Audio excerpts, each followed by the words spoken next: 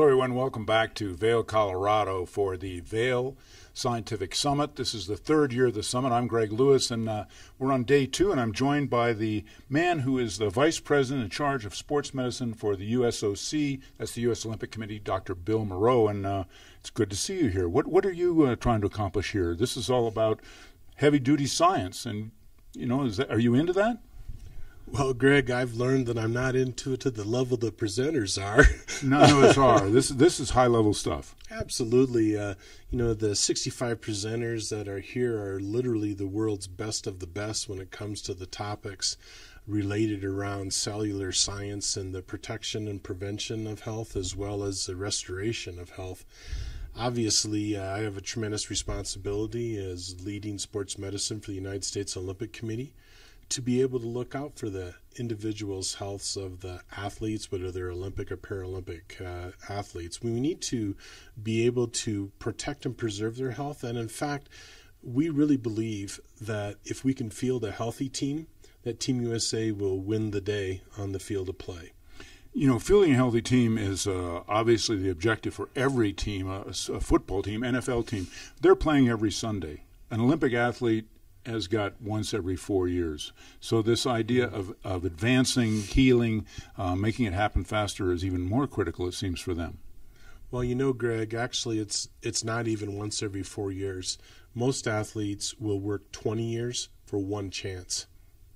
And so it's very difficult for athletes to repeat as Olympic athletes. You see it in swimming and track and field and in some other sports, but the majority of Olympians really make it. It's one shot in their lifetime, and it is not uncommon at all that they've trained 20 years for that one shot.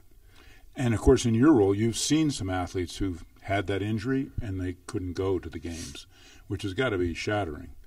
Well, it really is. The public perception that the games occur basically once every 4 years is usually based around the summer games, but in actuality the Olympic Games occur every 2 years if you look at summer and then winter.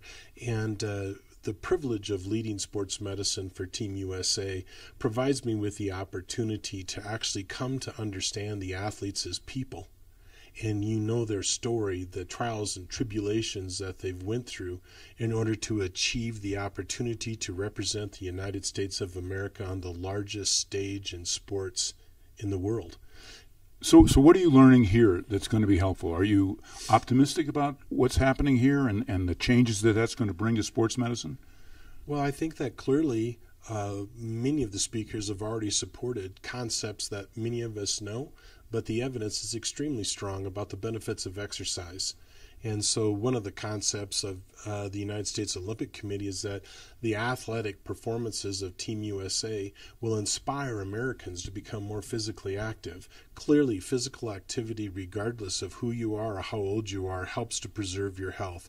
But in addition to that, there's the new science that relates to dietary type of things that people can do to take care of themselves, to protect and preserve their health, as well as the future of what protective, regenerative medical interventions will look like is something that we need to stay on top of.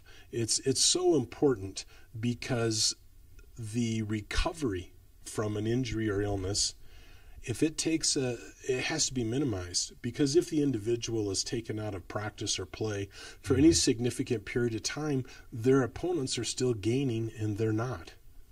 So the USOC, the U.S. Olympic Committee, has had a long involvement now with the Steadman Clinic and the Steadman Philippon Research Institute. You want to talk about that and what this relationship does to advance sport for the Olympians? Well, it's actually a privilege to be able to speak to that. Many years ago, an iconic orthopedic surgeon, and I consider a personal friend of mine, Dr. Steadman, became very involved in sport and developing new techniques and cutting-edge technology in order to enhance and provide for the care of U.S. athletes and indeed athletes from around the world.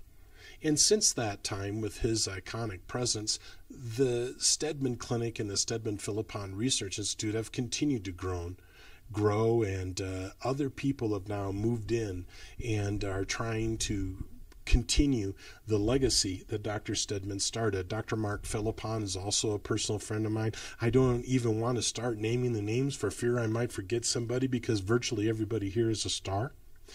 And they have been strong supporters for Team USA, and absolutely a place that I have a tremendous amount of confidence in.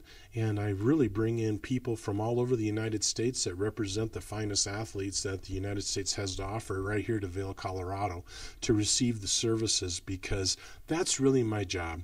My job is to make sure that that athlete is placed before the finest physicians I can find, to provide them with the best opportunity to recover their health and return to the field of play.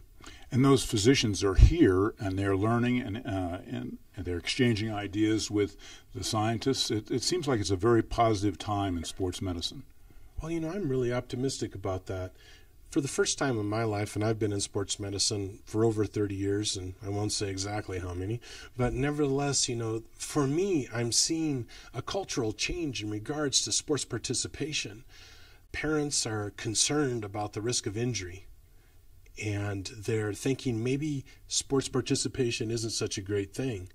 But on the other hand, if you look at some people mentioning that by 2040, 50% of the U.S. population will be pre-diabetic or diabetic, and one of the best ways to fight that off is through physical fitness and physical activity, it's extremely important that if you're not part of organized sports, you must be physically activity. You must have a way to be physically active. And that's one of the things I really like about coming up here, because the physicians themselves, as well as their staff, the environment of Vail is certainly all about being outdoors and doing things. It's not about sitting around. And we need to continue to provide the opportunities and inspirations for Americans of all ages, and indeed people all around the world, to keep moving in order to preserve their health. We're just over 5 months from the lighting of the torch in South Korea for the Winter Games.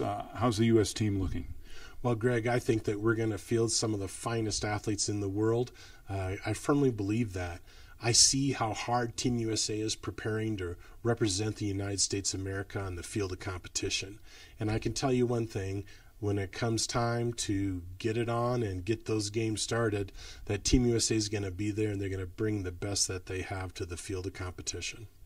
Thank you very much. Dr. Bill Moreau of the USOC. We'll be back a little later with more reporting from the Vail Scientific Summit. It's going to be an exciting afternoon. Join us then.